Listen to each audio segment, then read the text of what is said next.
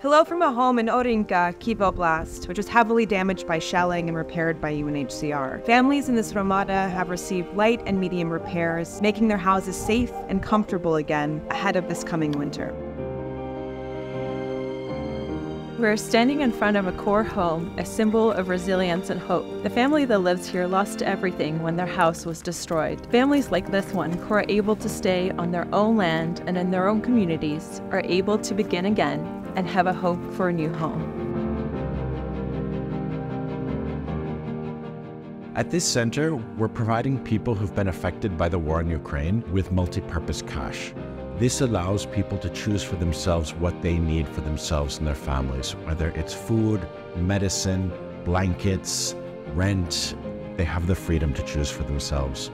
We're also providing free legal assistance, which will help them restore lost property deeds, establish property rights, register their children for births, all of those services which they need to access support from the government and access local services in their community.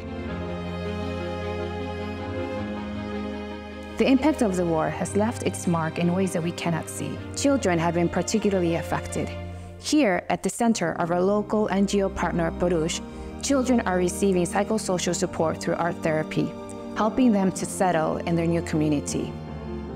In a world filled with challenges, we are thankful for the unwavering support of the United States. Your generosity and compassion have made a significant difference in the lives of displaced families in Ukraine. Thank you. Thank you.